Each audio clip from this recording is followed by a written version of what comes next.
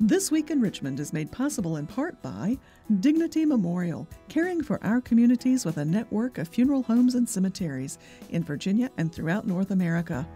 More information about Dignity Memorial's providers is online at dignitymemorial.com. Alpha Natural Resources. Consistent with its Running Right process, Alpha is an energy company committed to being a leader in mine safety and an environmental steward. We fuel progress around the world. More information at alphanr.com. The Virginia Chamber of Commerce, the voice of the Virginia business community, working in legislative, regulatory, and political arenas to promote the free enterprise system. Information at vachamber.com. Virginia hospitals and health systems provide jobs. They support our economy and promote public health. Local hospitals are always open to help people with unexpected health needs. Having a stable healthcare network is vital. Virginia hospitals are our lifeline. It's amazing what my students with special needs can accomplish. Their pride is priceless. That's why I teach. Brought to you by the Virginia Education Association, because a good education is good for everybody. Additional support is provided by these sponsors.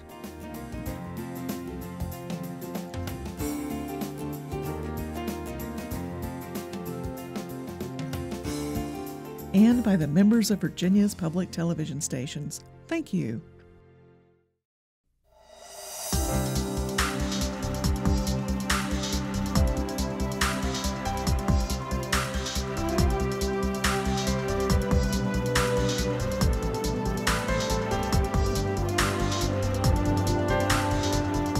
Welcome to This Week in Richmond, and a very special welcome back to Senator Walter Stosch. Appreciate very much your being on This Week in Richmond, and particularly as your closing months of serving in the Senate, that we can talk about matters.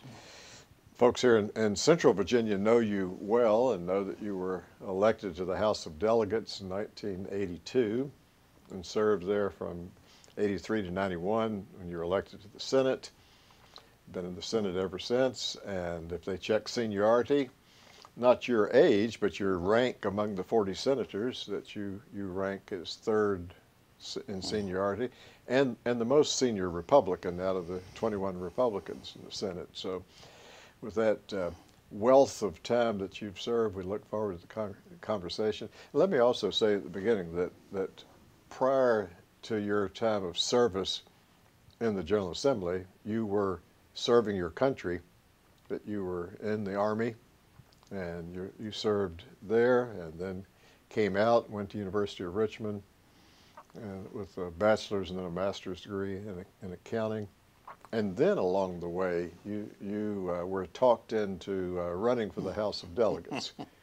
Well, thank you for inviting me. I did have the opportunity to respond to a call from Governor Dalton, who visited with me one evening at an event that I was present. He says, you really need to run for the House of Delegates. And I think my response was, well, why would I want to do that? I have a good business. Right. I've finally gotten to a point where I can enjoy life a little bit. My children are almost grown. They've had a wonderful public school education in Virginia. Looking forward to a public college experience in Virginia. Life is good. And his response was something like, that's why you need to give back. So there's a certain amount of calling that said something to the effect that all of us have that duty. Once we've achieved a level of success, whether it be personal, financial, or professional, or family, then maybe we do have a responsibility to give back. So that was how I got involved. Now, I did only commit to 2 years. One term. That was 33 years ago. Right. You know, we're going to have your website up on the screen and encourage people to go, and they'll learn a great deal more than they will learn in just this short time we have together. But what they'll see right up front, that you've talked about, that there's a time for everything. Right. So you've determined that this is the time.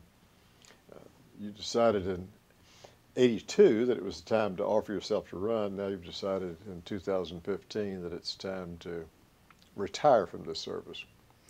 Well, everything has to come to some logical end, and in the legislative process, you try to do the best you can, try to give as much as you're capable of giving, and achieve as much as you feel like you're capable of achieving, and then you have to stand back and say, I'll help someone else take the next step. So that's where I am. I did not want to stay here so long that I couldn't be effective. So I just chose now to retire after 33 years, and I'll do all that I can to help my successor. On your website, I really appreciate, and it says a great deal about the person you are and the service that you provided in the Senate, where you said that I'm not interested in being a state senator. I want to serve as your senator. I think I may be paraphrasing it, but it's not just not the interest in being, but the interest in actually serving. And I think that the people of your Senate district know that and appreciate the time that you've served. I will openly, gladly disclose to our viewers that you're my senator, and that I've enjoyed the time that you've represented our Senate district. Well, it's certainly been a pleasure and an opportunity. The State Senate, as is true of the House of Delegates, are marvelous organizations bringing together people of such diverse backgrounds. But I think the focus is all the same, and that is trying to make Virginia the best that it can be, using the legislative process, which is a policy-making process, to try to make sure our communities are safe, our children have every opportunity that we can provide in terms of secondary education as well as post-secondary. And those who need care, who cannot care for themselves, particularly the elderly and disabled, have advocates. All of those are matters that I believe each of our members take seriously. I certainly have, and that's why I use the term serving rather than being. You came into the House of Delegates, Senator Stosch, at a somewhat historic time. It was just a year after the Justice Department had said, we've got to be single-member districts, one person, one vote. So you came in as you made your 2-year commitment to serve one term, right at a time when the greater Richmond area, Henrico County, where you live, and all, where the General Assembly expanded from 60-some districts to 100 districts at that time. So you were, I guess, you might have been the first person serving from that particular House district. Well, people may have forgotten, but prior to that, Henrico had an 8-person campaign for 5 seats. The members of the House of Delegates served at large. So they did not serve any discrete area. They served the entire area and did so together. Justice Department, in effect, required that each House district be distinct, just like the Senate districts are. So I guess I got caught up in that first 1-year term that we've not repeated since, but I served 1 term that way and then had to run for re-election again. And ever since then I've had a discrete area that I've represented, but by and large it's been either in Henrico or in the Senate, most of Henrico. In the Senate, now you were Senate Majority Leader, then Chair of Senate Finance, Co-Chair of Senate Finance along with Senator Colgan, and President Pro Tem of the Senate. Reflect some on those important leadership positions, and let me remind all of our viewers that in your work in Senate Finance, that you are the only member of the Senate who's a CPA. That's correct. And so we've had someone who understands accounting, who serves, as well as those who staff the committees who would understand. But you've been in those leadership positions now for about a decade, 1 or more of them.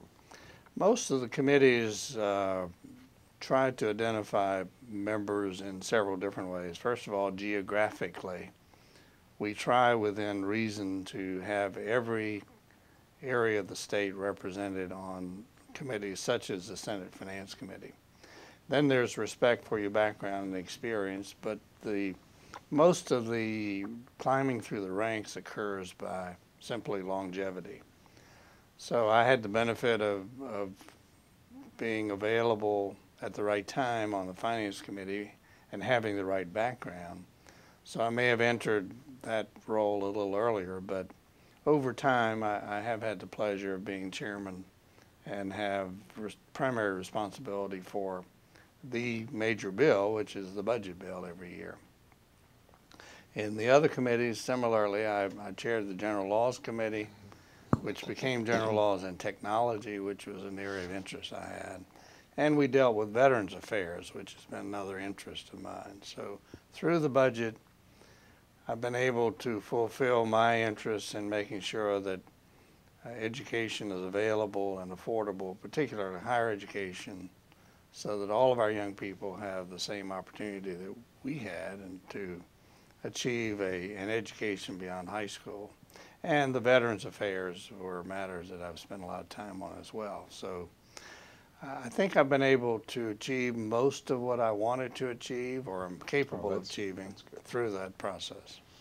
Now, the governor is in process. We're having a conversation here in October. Has been in process, I'm sure, of putting together a biennial budget. And you'll be sitting there with your co-chair and with the chairs of the other money committees in December when the governor presents his budget. In that time between the governor presents it and the time that you leave office, is that a time that you and the committees would be doing some review and some work on the budget? We know that actual budget amendments will occur once the new 2016 session convenes and you started your retirement, but you're there just as a biennial budget is being presented in December, and you'll have some ideas on it. Will you have an opportunity to express some of those? Well, leading up to the budget, which is introduced in December, are a number of important actions. First of all, our Finance Committee and all of its subcommittees are active throughout the year, gathering information, meeting with agencies, learning more about particular facets of the budget. And then Governor McAuliffe has also extended the courtesy to at least the chairs of the committees to provide advice in terms of directions, issues that we think are particularly important. So we have that process. And then he will ask his agency heads to provide their financial plan and then make some final decisions, and all of that will be introduced in December. So that will become the budget that the General Assembly begins with. And I say begin with because then the other members who are perhaps not members of the money committees can have their opportunity to propose amendments or express their views throughout the legislative process. Over the years, how have you experienced these 60-day sessions that are budget sessions, or 46 and short session? Part of the citizen legislature, as you would look in the Stosch crystal ball, do you think the citizen legislature model works well enough that it will continue here in the Commonwealth for the next generation or more? It works well. I think there is a saying that work will expand to meet the amount of time available. So in the short session, we perhaps work a little faster, a little more, a little longer days. But we end up in the long session, the 60-day session, adopting the entire 2-year budget. In the short session, we're just modifying that 2-year budget. So it all fits together well. I think there's a lot of activism that takes place among some citizens who help us understand their needs and concerns. If I have a disappointment, it is not enough involvement, not enough people understand the process or take an interest in what's done so that they can help us make those decisions. A citizen legislature should be driven by the citizens rather than smaller collected groups. But I'm quite happy with the process. I wouldn't change any part of it if I could. And I think it gives all of us an opportunity to represent our 200,000 constituents with a good deal of information that the process produces. It seems rather natural, as I reflect on it, being CPA, that you took the lead in some of the tax reforms that have taken place, and among those was the income tax issue with Social Security, tax on savings for college plans.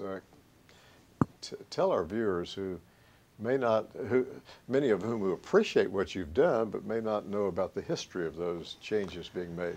Well before I had all this light-colored hair, I took an interest in the elderly and how they were taxed, and I've discovered that their Social Security benefits were taxed in Virginia. State retirement benefits were not, federal retirement benefits were not, and many of our elderly citizens, the only retirement they had was Social Security. So I introduced an amendment to a particular bill that prevented or excluded Social Security benefits from being taxed at all in Virginia, and that's been the law of the land since 1995. So it's hard to remember if you're not drawing Social Security back in those days, but that's a significant item. It's one that's embedded in fairness, I think, to our elderly citizens. In terms of other tax matters, we've done away with what we used to call the death tax, which was another name for the estate tax. We've lowered the tax rates for particularly middle income and lower income citizens. We have provided tax incentives for businesses that wanted to hire employees and to encourage jobs, to encourage expansion. While we are heavily dependent on federal contractors and federal employees in Northern Virginia, much of our economic activity occurs because of small business. So we tried to pay a lot of attention to what makes it easier for small businesses to hire employees. So I would say my accounting background has helped that, because I understand the interplay of tax policy with what makes business tick and what makes it work, primarily just jobs. I mean, if you think about all the young people coming out of school today, one of their most pressing needs is, how do I take this wonderful education and convert it into a job? From your early years growing up in Richmond County and then being in service and then going to college, you've always had an interest, and particularly in the time you've served in the state legislature, in helping those, whether it's be community college students or helping parents who were saving money for their in certain plans where they could deduct that from taxes.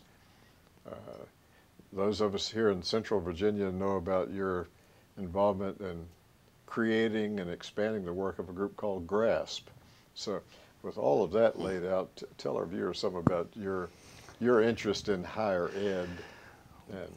Well, we're all products of our environment. We are influenced by who we were and how we grew up, and that's true in my case. I had no hope or expectation of moving beyond high school when I was in high school. In fact, I'm not even sure I expected to graduate from high school. I can't recall. Other than I used to think I got good grades in high school until my children found one of my old report cards in the attic one time. Yes. But in any event, not having any opportunity to move beyond that environment, and because the military draft was something that all young men had to subscribe to, I went into the military and spent 3 years in the Army and discovered a wonderful thing called the GI Bill. And I used that GI Bill as my help to get over those financial barriers, and attended college using that support. It was only modest. In fact, it was a very small amount, but it was enough to help get over that barrier. So with that experience and with that little extra help, I decided that if I ever had the opportunity, I wanted to help other young people cross over those financial and social barriers.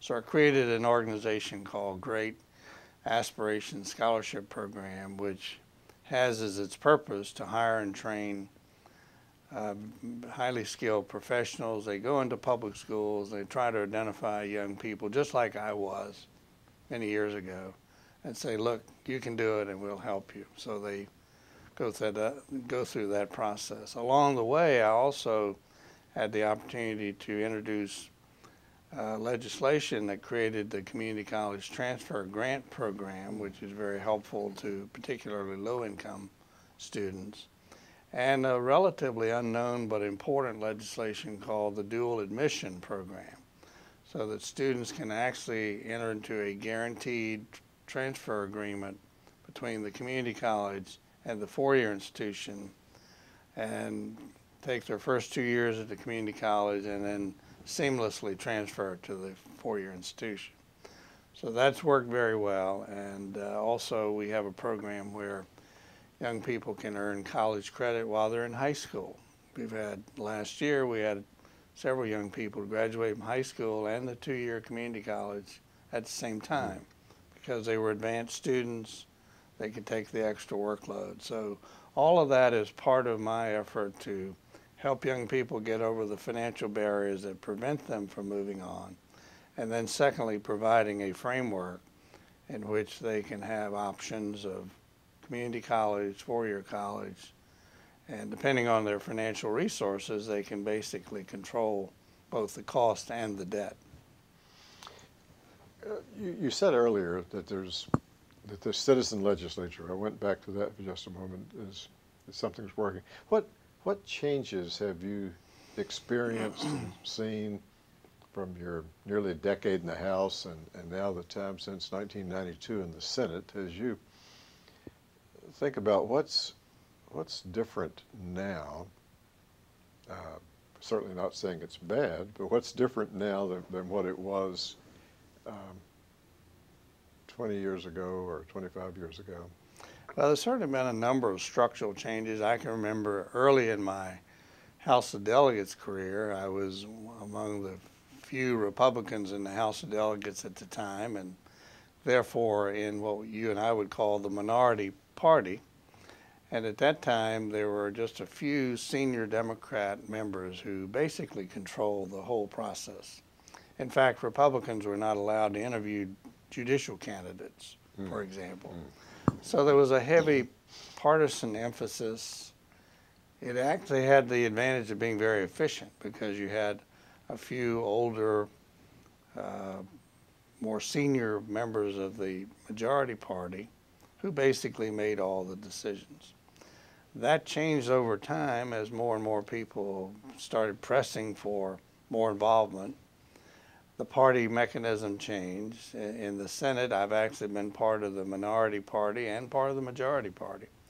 And we tried to be much more inclusive. We learned from that so that everyone's voice is important. And indeed, when I was majority leader in our caucus, I would take the position that my role was to make sure the minority view is heard, because the majority view will always prevail. So I think we've become more democratic, which brings with it issues like we're seeing in Washington today, where people want to have their voice, but it also slows down the process. So I think that's a good change. I've encouraged that and been a part of that. There's much more emphasis on being prepared and knowledge, and the budget alone, for example, is a huge amount of understanding that most of us didn't really get involved in 20 years ago. We'd go to the chairman of the finance committee and plead our case for something we wanted, and if he liked us, we might get it. If we voted against the budget, we knew we wouldn't get it. So again, the process has changed, so it's more inclusive, more democratic, but as a consequence, probably a little more difficult to manage. In our closing 30 seconds, what would you say is the biggest challenge that those who are coming after you, 2016 and beyond, will be facing here in governing Virginia? Continuing to try to reach out to the public. The apathy remains so that there are very few people who are involved in the process, and they tend to be, they're certainly affected by public policy, but they're not always involved to the extent that they do the research and get involved with their legislators. So I would hope that more and more of the public would become involved. Senator Stosch, thank you so much for all of your service, and thank you for being on This Week in Richmond. Thank you very much.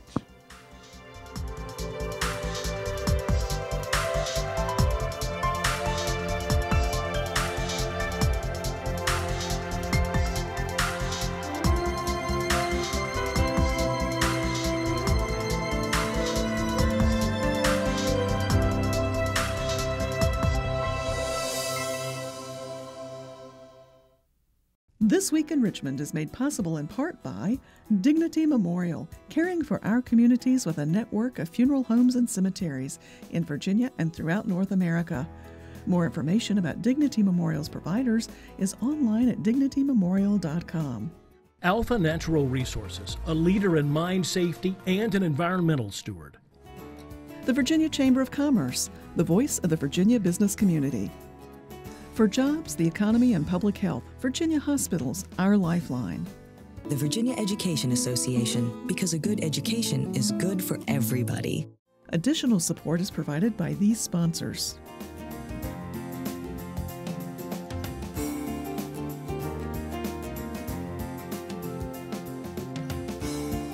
And by the members of Virginia's public television stations. Thank you.